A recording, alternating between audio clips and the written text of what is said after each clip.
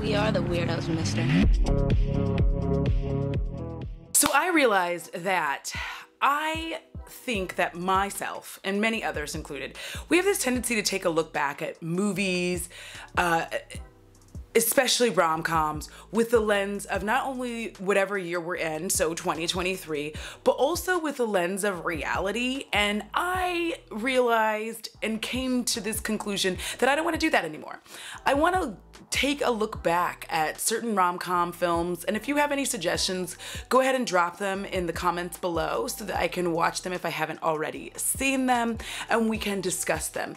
The reason I don't want to do that anymore is because A, romance intrinsically in reality sucks. So in movies, it wouldn't be romantic if we met like we do in real life. Like if they made a movie where two people swiped on each other and then continued to have some like weird awkward dates until they eventually decided that they weren't in a situationship and they're like together without any hijinks, without any like big romantic sweeping gestures, like nobody would watch that because it's not a good time. The point of a rom-com is for us to escape. As such, therefore, and forthwith, today I'm gonna be looking at Notting Hill, which is one of my favorites because it's one of the few movies that I do like Julia Roberts in. And please excuse all the blinking because this light is so bright and I'm so autistic, so it hurts. But one day I'm gonna figure out a lighting situation that doesn't ruin my life. And when I do that, listen, it's over for you hoes. Anyway, we're gonna take a look back at Notting Hill. It's one of the few movies that I like Julia Roberts in. I have like a thing against her, and it's probably not even her fault that she was in Erin Brockovich, but that movie had the white girlies in the 90s just like in a chokehold, and I hated it. They're called boobs, Ed. Just every time. Every time. Anyways, Notting Hill. Now, because it's hard for me to just like talk right now, I'm gonna get ready. Also, I am gonna game stream on Twitch. If you're not following me on Twitch, you can follow me here. All right, so I like to shake things. It makes me feel so good shaking things. I feel like such a winner. Now, just to get started, Notting Hill was a movie from 1999, which stars, as I said previously, Julia Roberts and Hugh Grant, the floppy-haired king. Listen, I don't think y'all understand like what Hugh Grant did to us back then, but the floppy hair, the kind of like stuttering, like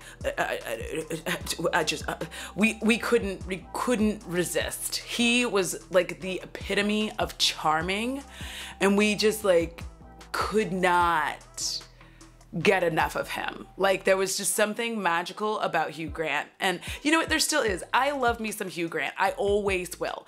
I think that he is an actor that I think currently, if he were to roll up on me and be like, excuse me, Audra, and I'd be like, ha, and that would be the end. Anyways, also, just a quick note that Rize fans, I'm not sure if I'm saying his last name correctly, and I don't live where he lives, so I don't come from where he comes from, so don't start on that, okay? Thank you. Also, once again, this is not my job. This is a hobby. No, I'm not gonna look it up. Squirm. Anyways, he does a very good comedic turn in this film. So how this movie begins is we're seeing like all these beautiful pictures of, you know, Julia Roberts being a star. And one of the reasons that this is like such a one of the reasons that people like this movie so much, myself included, is because like this is one of the ultimate films in what if a celebrity like falls in love with you. And I feel like everybody has that scenario in their mind. I don't think that there's a person alive who doesn't have like some kind of celebrity crush that you have multiple times worked out like the perfect scenario in which the two of you would like meet cute. Listen, I'm dropping things. Don't pretend it's just me, because it's not just me. You're in on this too.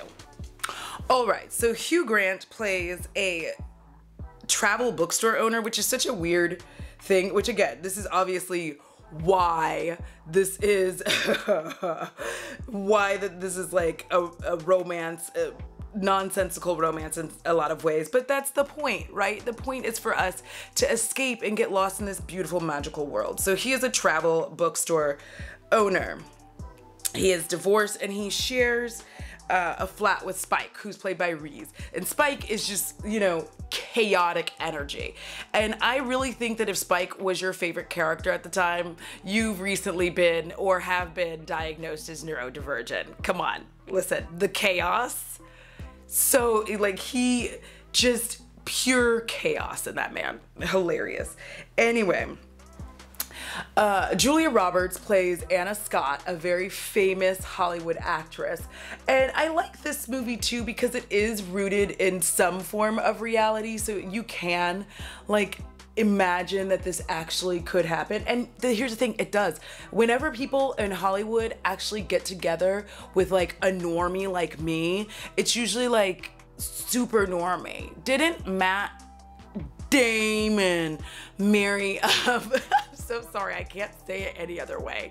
Listen, it's not my fault that I watched Team America World Police and now I can't say it anywhere. But didn't he marry like a waitress? A server? See what I'm saying? Life is funny that way. Anyways, Anna Scott, for reasons, goes into his shop and she buys a book. And he's just sitting there like, holy smokes. Is that? And she's like, mm-hmm. But she buys the book and she leaves. And Hugh Grant ends up running into her and like spilling shit on her because of course he does, because it's not a meet cute if you don't spill something on your object of affection. So anyways, he runs into her and he's like, hey, you know, come to my house and you can get cleaned up. Like not in a creepy way, but like, I'm super sorry. But nevertheless, there we go. They're yours if you want them.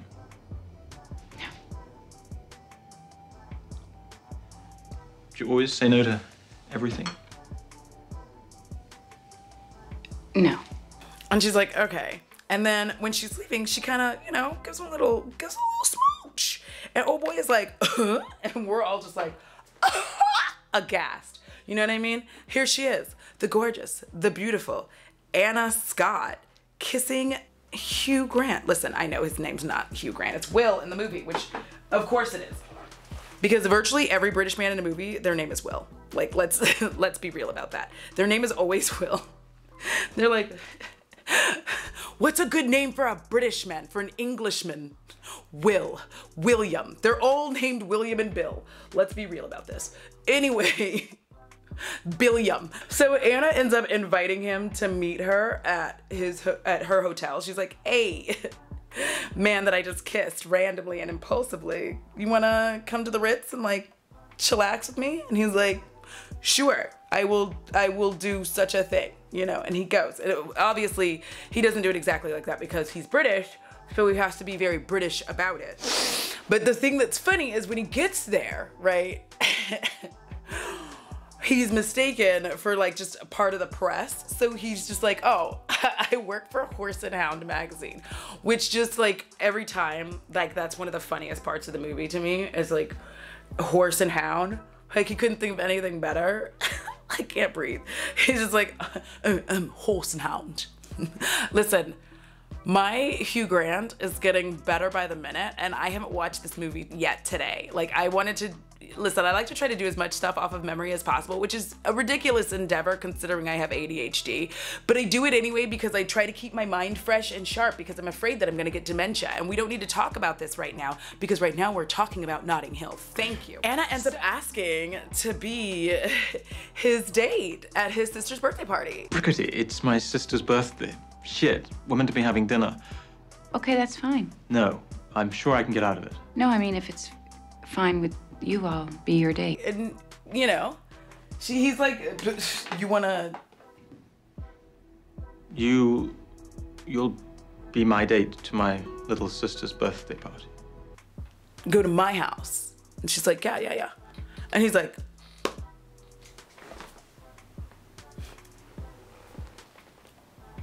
okay.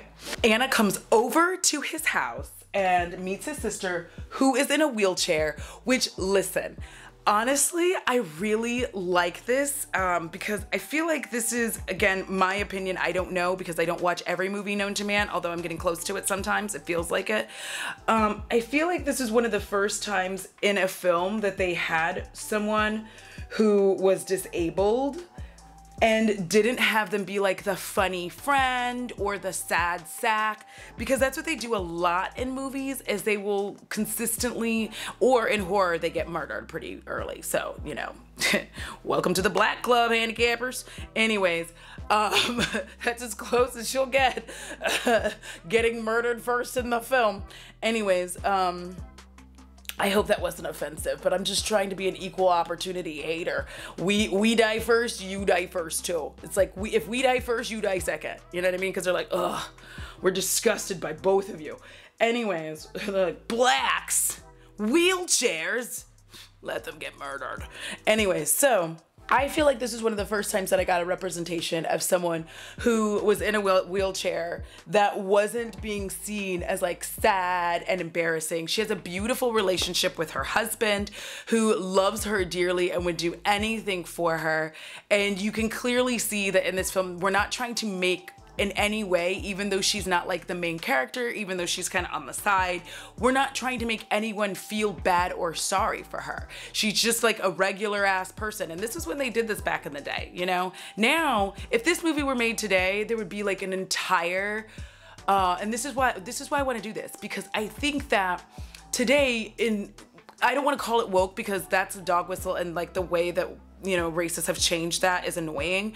But today, if they made the movie today, the entire focus would be on her constantly talking about like being in a wheelchair instead of being an actual person. So I really like that that was like the whole thing. And then you have like the, is that his sister? I feel like, is that Will's sister or is it the quirky girl? I think the quirky girl is his sister. I can never remember, listen. Anyways, the point is that there's someone there.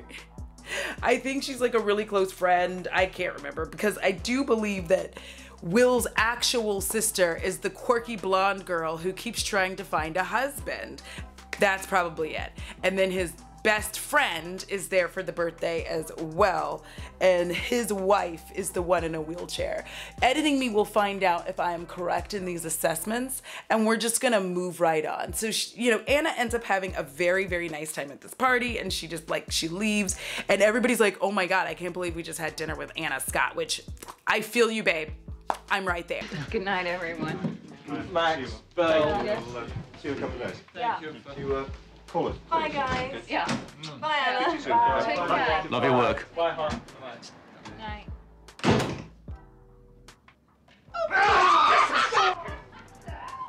But Anna's leaving. They go on a little walkity walk. They being her and Will, and they kiss in the park, and it's so freaking cute. And you're like, oh my god, the romance is coming true. The two beautifuls, they're gonna be together. We belong together. Don't look to me to sing, because I'm terrible at it sometimes, but not all the time. But for that, bad. So the next day, Anna and Will go to a restaurant, and they overhear like some men at a table kind of talking about her, and at first they're praising her, but then they really kind of talk really crappy about her. It's very upsetting. And I do feel like in some ways I can relate to this. Maybe not for myself, because nobody on anything talks about me, so like go me, but I can relate to it on seeing on forums people talk about like my friends as if like, you know, my YouTube friends, and they're also my real friends, but I'm just clarifying. And talking about them as if they're not human beings. And so it's very upsetting. And so she does end up confronting them and just going over and like kind of embarrassing them. Hi. Oh my god. No, I'm sure you didn't mean any harm. I'm sure it was just friendly banter. I'm sure you guys have dicks the size of peanuts. Enjoy your dinner. The tuna's really good. And I feel like sometimes if we could do that online, that would be amazing, but we can't because people feel so much safer online. Anyways, let's move forward. Anna ends up inviting Will up to her hotel room, but he gets up there and guess who's there? That's right, her movie star man. And Will is just like, you know what? I cannot compete or compare with a Hollywood beau. It's And she's like, and I feel like the worst thing is like where he's like, I came to surprise you, aren't you surprised? And she's like, yes. So tell me. Good surprise or nasty surprise? And I'm like, girl, first of all, this man is mid, okay? Mid. You're gonna like leave an Englishman for, anyways, listen, who am I to judge her? Only the movie watcher. So anyways, a heartbroken Will, after having spent this lovely time with, you know, a beautiful star, and you know, he's very much just like, I really shouldn't have expected this to last anyway. And it's like, baby, you should always be reaching for the stars. Always, you know what I mean? Like, always go for your goals and reach for what you think that you deserve, you know what I mean? Even if you don't necessarily deserve it, you should try, you know what I'm saying? You can't just sit there like a little baby. But his family, seeing that he's heartbroken, then begins this whole thing of like trying to get him set up on a bunch of different dates, but none of them compare, because of course not. He was like really falling for Anna, because like Anna the person, not Anna the celebrity. And she knows that, silly woman. She knows that. Like, he actually likes her. Anna, not Anna the celebrity, but Anna. And so, of course, one day, after I believe some photos of her have leaked, is the situation, she just shows up on his doorstep, just like distraught and like, can I come in? And of course he lets her in. Of course he does. He's like, come on in the house. She ends up apologizing about her stupid Hollywood boyfriend coming, and is like, you know, our relationship is actually over and I'm sorry that I did that. And he's like, yeah, it's cool, girl, because I am in love with you. And so they end up like having this cute little like at-home camp date, and they like sleep together, and where she even discusses how men in general want Anna the celebrity, Anna the star, Anna like, not her. She ends up talking about that. She's like, yeah, these men, you know, they want this one thing, but then they wake up and it's just me. Do you feel that way? You are lovelier this morning than you have ever been. But here's the thing, Reese is there. I don't know his movie character name.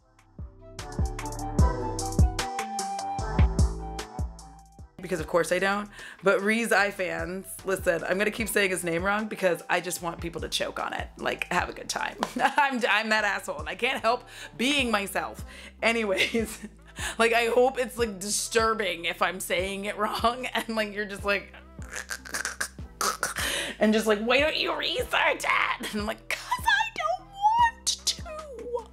Anyways, but he is there. And he's realizing like, oh, and here's the thing that's also funny about Spike is like, Spike is Reese fans, I fans. Anyways, enfant. I'm sorry. No, I'm not.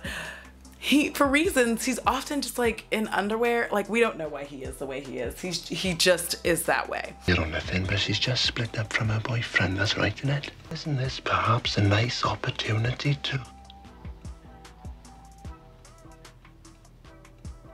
slip a one? They're like having a nice time, and he's like, listen, I'm gonna pop out and get something. I don't know what he decides that he's gonna pop out to get, but he is gonna pop out to get something. As such, therefore, and forthwith, we are all excited. We're like, yay, look at them. They finally got together. Y'all, this is where it all goes down. When it all comes down. Listen, I can't sing. Not this early in the morning. He goes to open the door and there's just like paparazzi friggin' galore out there. Just like, paparazzi. And he's like, girl, don't open the door. She's like, what? What are you hiding from me? He's like, I wouldn't. And she opens the door. There she is, standing in Will's t-shirt in his little house, you know? And she has a friggin' meltdown. And it's mean-spirited. You know, and as the viewer, I'm just like, girl, you don't need to be talking to him like that, because he did you, first of all, he did you a favor, and you over here acting up, just acting the fuck up. Like, girl, if you don't if you don't calm down, because he's like the only person who gives, you saw the real him. Ends up, like, she leaves and she blames him for this, obviously, because she don't have any sense to realize that, like, maybe it wasn't him, girl. Anyways. Newspapers last forever. I'll regret this forever. So the point is, she angrily leaves and Will is left feeling like nothing. And I would too if somebody said the kind of shit that she said to me. Like, I'd just be like, girl, damn, you didn't have to like crush my feelings like that. Like, it was unnecessary for you to like hurt me like that. I just don't know why you had to be like that. Why you gotta act like that? Oh, and let me just tell y'all, the way that Spike shows up at the door, like trying to like, because at the time, I think Reese is a fairly, what is the word that we use for men that are thin? Like, it's like lanky? Lanky. I think we can use that for anyone, actually, because I'm quite lanky. Yeah. Anyways, he's over there like flexing and stuff in his weird underwear, and then he checks his bulge. I forgot to do that, but that is actually quite funny to me. Like, he checks his bulge to make sure it looked good. And we're like, Will is just absolutely miserable now because he has been with and like he's been too close to the sun. Do you know what I mean? Anna is wonderful and she's beautiful and interesting, and he's just like here, just like, girl, I don't know how I can love you any friggin' more. Like, I love you with every ounce of my being, like genuinely love you, and I feel like no matter what I do, no matter how hard I try, you just won't believe that I love you. And so I think I'm just gonna sit here and be miserable. And he is a miserable, sad sap. And like, I absolutely love the time-lapse walks that he does in this movie, where he's just like walking and all these seasons begin to pass and he's like, just as he's walking, you see it. Also, I really love the score in this movie. It's one of the few times where I'm just like, yes, a score is just like right the hell on, because a lot of times it doesn't exactly match, or it's too kooky, or it's too sad, like whatever it is. Like, I just don't like it. This is really just like a lot, but who cares? Anyways, he ends up finding out that Anna is back in town. She's filming like a film based on Henry James, which is something that they like, bonded over. They're like, oh my God, yeah. And not exactly like that, but like, give me a break. I'm tired. And so he visits the set and she like lets him in, and he's just like sitting there and somebody brings him over the headset. Y'all, this is the thing that broke me as a human, because he's sitting there with the headset on, and this scene is always the one that makes me just be like, hot diggity. Feeling like the hot flush of shame on my face while this happens, while this takes place, because I know. Do you know what I mean? Like, I know exactly, like I've been there. I've been there, Will, where somebody just, you can hear him and she's just like so dismissive and mean about him being there. Like, I don't even know why he's here. And he just gets up and he leaves because he hears that shit and he's just like, I didn't know I was embarrassing. I didn't know you didn't want me here. So I'm just gonna go ahead and get the hell out, because like, I don't want to make this any worse than it already is. Like, y'all, my heart broke at this. Like, it was so mean. Anna, why did you have to act like that? It was unnecessary. You should have been not. Anyways, I'm gonna stop high squeaks because, first of all, I know that that's irritating, but second, it's a movie and it's gonna have a happy ending. You know that. I know that. We've seen the movie. So anyway, she ends up showing up at the bookshop and she's just like, listen, I am a famous actress. And as such, I have to be very careful with who I tell people things to.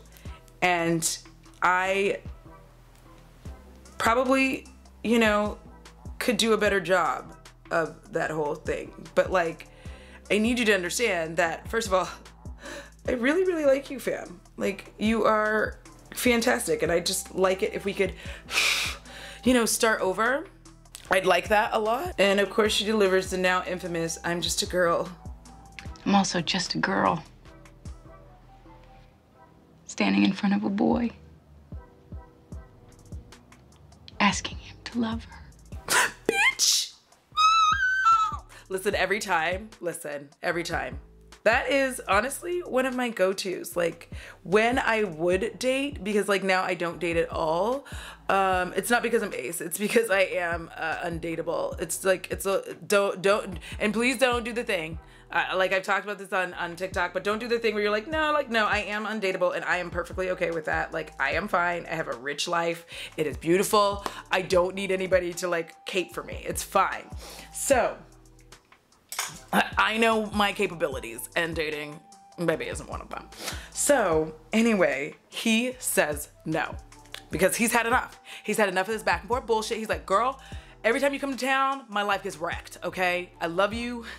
And then you hurt my feelings like exponentially, bitch. Like crush me, crush my spirit, crush my soul. And so he tells his friends and family, he's like, they're like, so what happened? He's like, I told her no, it was the right thing to do, right? And they're like, yeah. Cause you know, supportive friends and family will support whatever it is that you want to do, babes. You know what I mean?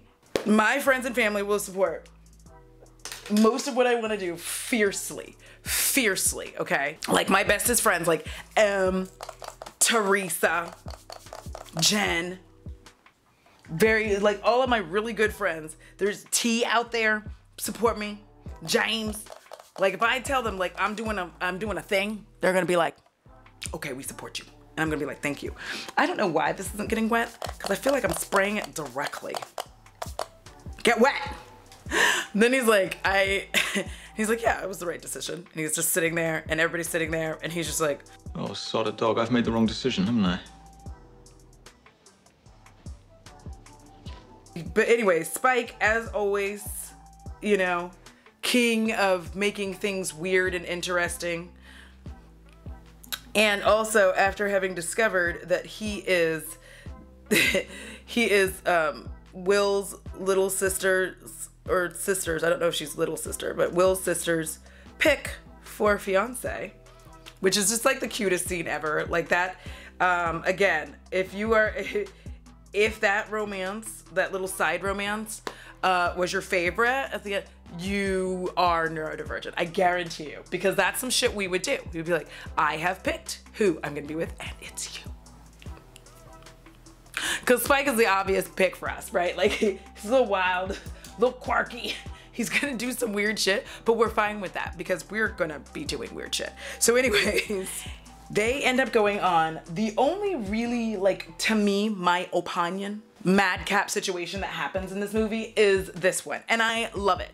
I love the airport chase scenes, like the I'm chasing my love down scenes in movies, because there is nothing, literally nothing more romantic to me than that. Like, could you imagine someone chasing you down? Like, not in a creepy way, not like some stranger, but like someone you want to be with. Let me make sure that I say that right, because I have been pursued by those I'm no longer interested in. That is awkward for them, actually, not me, them. Anyways, so you see him like trying to get to the like, I call it airport chase scenes, even though they're not going to an airport. So anyways, but it's the same concept. Anyways, he races over to the Savoy Hotel where he thinks that everything's over, but it's not. There's a press conference going on where Anna is asking questions, okay? So anyway, a reporter is like, hey, so what happened to old boy? And she's like, oh, we are just friends, you know, just friends. And sorry, I'm not centered. Never centered. Anyway, she's just like, we're just friends. Literally no one can draw a fucking perfect wing the way I do. Fucking A. That looks like a stamped on wing, bitch, and I made that with my own hand. Listen. Just call me the best. Anyways, to my face, please, thank you. Anyways, back into Notting Hill. I just got so stoked on this. I was like, bitch, oh, I'm so glad that Marc Jacobs Beauty went out. Cause these liners, all of the liners were like fucking everything to me. But then, here comes the most romantic moment. Will pushes through and he's like horse and hound, because like they were only supposed to be allowing like I think one more question, and he's like, oh, it's me from Horse and Hound, and he starts asking questions and then she realizes it's him. But wait, before we get there, hold on. One of the reporters even asked, like, Anna, how much longer are you staying in the UK then? and she's like, I'm leaving at the end of the week or something like that. I don't remember when she says she's leaving, but she has an end date of like when she's gonna leave, right? And so then Will scooches forward from Horse and Hound magazine. Miss Scott, are there any circumstances in which the two of you might be more than just good friends? And just basically supplicated himself because he was like, I, made a decision, not I, but he made a decision and like da-da-da-da-da. And she was like, I might be amenable to, these changes, boo. And it's getting cuter. And, she's like smiling and she's happy and he's really smiling and the reporters are realizing like, oh my God, it's fucking Will Thacker. You know what I mean? They're like, it's fucking Will. Now he's a celebrity of his own. And as they begin to realize this, the reporter, like, she's like so happy and she's smiling from ear to ear like the famous Julia Roberts giant horse grin. I say that with literally all like positivity, because not everybody can have a giant horse grin. Some people have like that weird Keira Knightley like small mouth smile and like it's fine. I'm not saying there's anything wrong with it. I'm just saying like they're all different. We all smile like different animals. I smile like a Cheshire cat because I've always got secrets. Anyways, and then like you see everybody realizing what's happening. They're like, oh my God, it's Will. And we're like, oh my God, it's Will. The glory, the beauty. And guess what? She then, Julia Roberts, now Anna Thacker, comes in and she's like, listen, ask me again, to the reporter who was like asking her how long she was gonna stay in London. And he was like, oh, well, Anna, how long are you gonna stay in London? She looks at Will and says, oh, I can't breathe. Here it is. Indefinitely. Y'all, tell me, do you not have tears of joy? So romantic. And then the movie just ends with like a little montage of them spending time together and him getting used to like having to be in the celebrity spotlight. Y'all, I just break down every time. And that song, I can't sing it because I don't know the words or the rhythm of it, so we're gonna move past it. But it's such a sweet song. And like he is like, oh my God, these celebrity lights, and she's like smiling and laughing and they're just like getting along so well. And then you see them sitting in the park, y'all, they're sitting in the park and she's like got her head on his lap and she's wearing these hideous clogs. They're so ugly. And she's laying there with a baby bump and they're together. Ultimate. Listen, I don't know about you. I don't know what world that you live in, but if that movie did not trigger some kind of joy, you are made of stone. And also, you don't deserve good things. You know what I mean? If that movie does not make you happy in any capacity, like you don't deserve anything good. Not one good thing. Cause you mean to tell me you watched Notting Hill from start to finish. You watched the entirety of the movie. And you weren't moved once. Not one time.